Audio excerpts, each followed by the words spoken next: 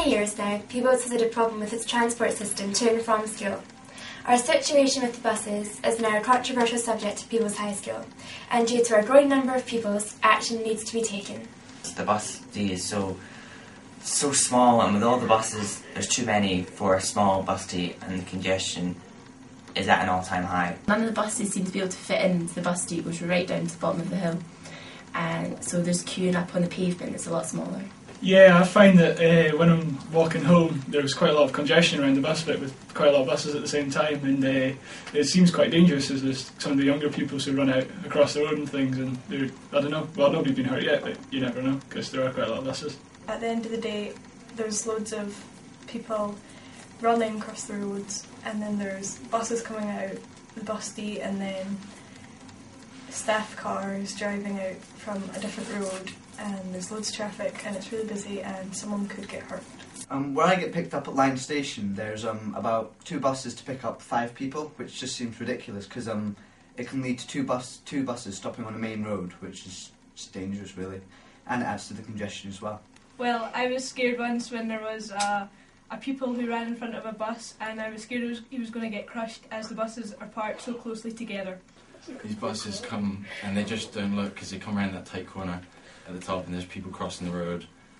Kids run about like crazy things, so we really need to get it sorted. It's very dangerous because there's lots of congestion on the bus day at the end of the day. There's quite a chance that a lot of people will get hurt. I think the bus D needs redesigned to make less congestion.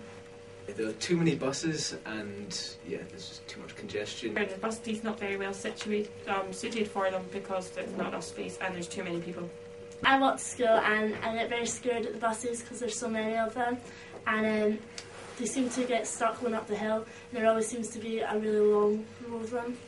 At the end of the day, all the children are running out of school, they're excited to get home and they're not caring about their safety. They're just running across the road. This is very dangerous for them and drivers. They should take more care. It's only a matter of time before somebody gets hurt.